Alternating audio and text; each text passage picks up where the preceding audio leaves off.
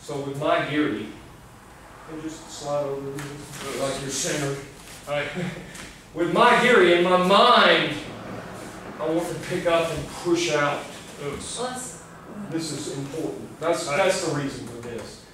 My leg, no matter what I do, it's not going to be long enough to hit him.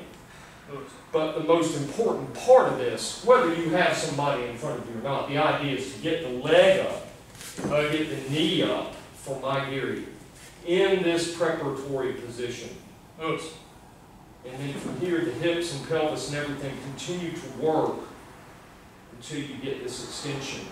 And then back. And then down. Most people will just do this. The sling leg. Because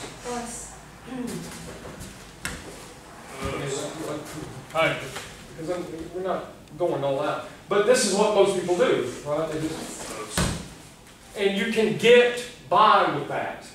Like we said, the leg weighs more than the arm.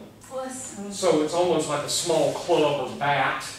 Even the worst kick, you can do something, right? But here with my Geri, you want to push. Here. This way. So you notice the hip pushes out. And then retracts. So don't forget not only expansion, but contraction with all kicks, particularly with my Geri.